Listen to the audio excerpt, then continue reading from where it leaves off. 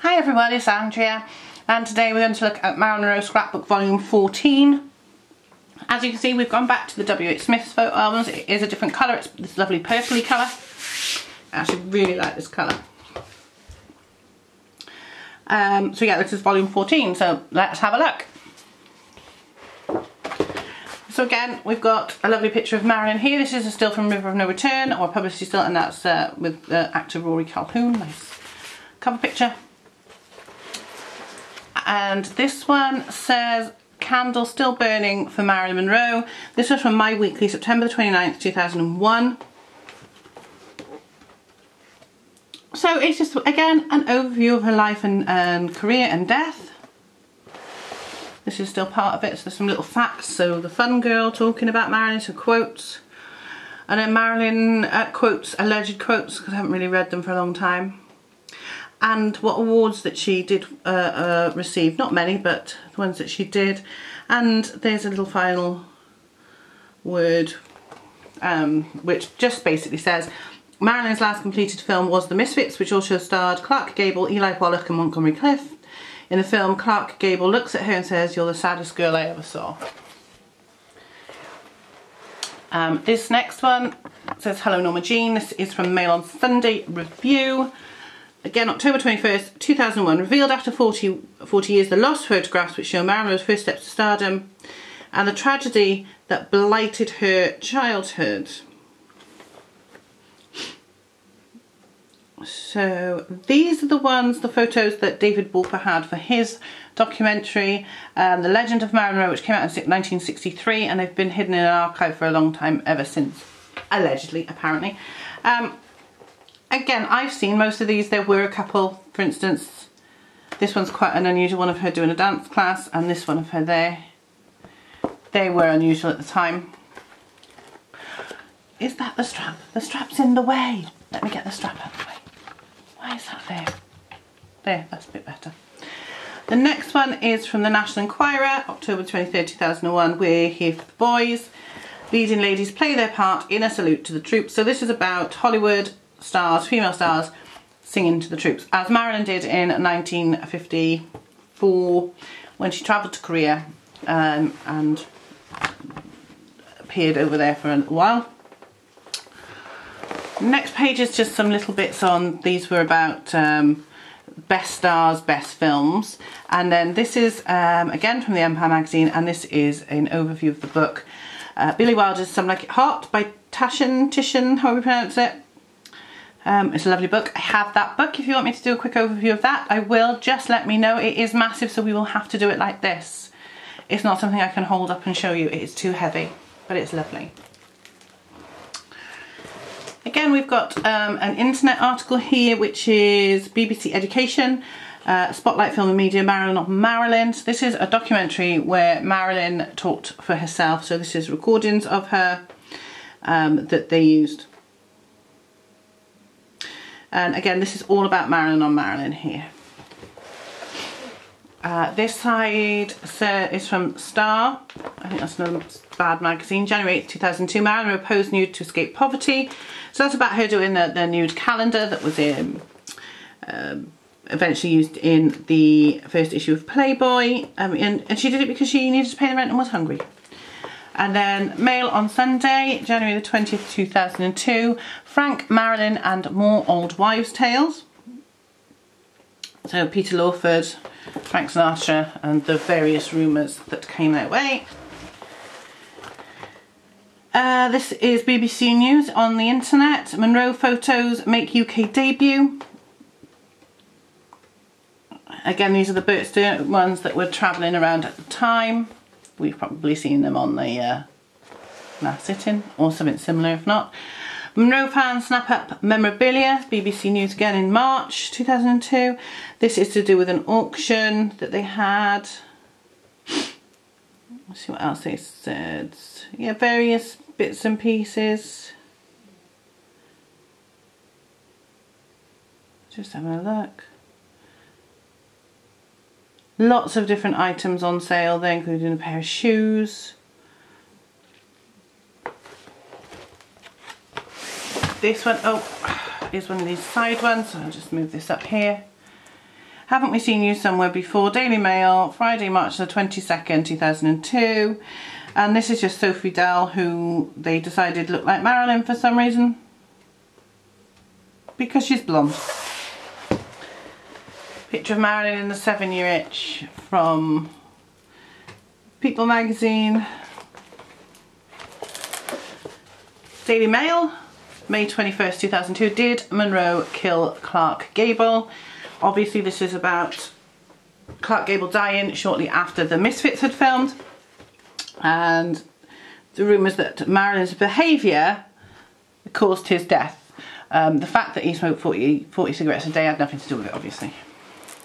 Nice long article though. Then we've got National Enquirer, July 2nd, 2002, Stars Play Dress Up, and there is a picture of, oh, Lonnie Anderson, because she hasn't played enough blondes in her life. She's got to dress up as Marilyn as well, because she's already done Thelma Todd and Jane Mansfield. You magazine, again I have a copy of this in my archive upstairs. In Bed with Marilyn. This is about the Douglas Kirkland photographs. These are the Douglas Kirklands, so nice article with some of the lovely photographs, because they were having an exhibition of them. And that's lovely, that one. And we got Sunday Express magazine, 14th of July, Monroe Mania, on the 40th anniversary of her death. She remains the embodiment of beauty, glamour and tragedy. Marcia Moody, whoever that is, celebrates her enduring appeal. And this is quite good. It's got a picture of the little Barbie doll down there, which we have upstairs on the archive. Basically, it goes through some of her careers, the films, stuff people want to buy, celebrities that want to dress up as her, such as Nicole Kidman and Rachel Hunter. Mariah Carey owns her piano. Lisa Marie Presley dressed up as her as well. Obviously Madonna, Daryl Hannah, and so on. There's a few pictures here of people dressed up as Marilyn. And Nicole Smith, Kylie Minogue, not sure who that is. Oh, Daryl Hannah, Lucy Benjamin, who was in EastEnders, and of course Madonna. And this page we have National Enquirer, July 16, 2002, Battle of the Aging Movie Queens. Again, this is about Jeannie Carmen and Mamie Van Doren. Jeannie Carmen's now passed on. Basically fighting about who was best friends with Marilyn, I would imagine. Neither of them is what I'm going to say. Okay, so the next one is the Daily Mail. July 27th, 2002. How the Mafia Murdered Marilyn by Wendy Lee. Except for, well, they didn't, so there you go. Sunday Times Magazine, July 28th, 2002. Death of the Maiden. This is about Andre de Dienis's images, and I believe the publication of the Taschen book. I want to say that because it certainly would explain it.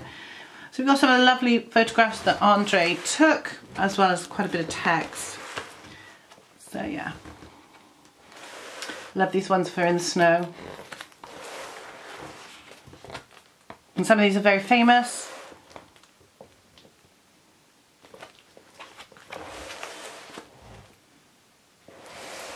And they're just beautiful photos he took. Yes, it is about the book he put out. He put out a, well, he didn't put out, he's long since passed, but Taschen put out a box set that contained a massive book of his photographs and text, a copy of his journal that he kept when they were photographing together, and a small booklet of magazine covers. Again, if you want, I can show you that. You just need to leave a comment and let me know if you want to see that one as well. Marilyn, as you've never seen before. Love Marilyn by the Franklin Mint. This was from when the Franklin Mint actually sold in the UK. I actually have this doll. It's upstairs in a box, sadly. Just because till we get this side of the room done, there's nowhere to put it. They stopped doing it because they fell into an argument, legal ramifications with Princess Diana's estate. And they shut down operations over here, and now we can't get anything. We have to pay the horrific import charges and postage charges to get anything we want from Franklin Mint from America. So I haven't bothered in a long time, sadly. It was in the noughties. I bought something from eBay from America. It was one of the Franklin Mint dolls. Yahoo News, Monroe auction marks 40th anniversary of her death. Again, another London auction, allegedly contains some of her jewellery, a dress, among other things, because there were other items from various other stars and films. Monroe jewellery fetches 16,000. This is BBC News. This is again about that auction. I would, yeah. Some of these came from the estate of Eleanor Beebe Goddard, who was known to sell fakes, so I would be wary about those. The next page is Total DVD, August 2002. Diamonds Are Forever. As Fox releases Marilyn Monroe, The Diamond Collection, Deborah Shrewsbury looks back at the tragic life of a true Hollywood icon. So this is about the British release of the Diamond Collection. In America, they released it in 2 sections, part 1 and part 2. In the UK, it was released as 1. Again, with some lovely photographs from the Fox films. A list of the films that she made. Very nice. Some quotes, and again, more pictures. And of course, there was a competition at that point to win it. On this page we have the in-depth information of the Diamond Collection, so an overview of each film, which continues on this page, and of course the 7-Year Itch, the final days, and so on.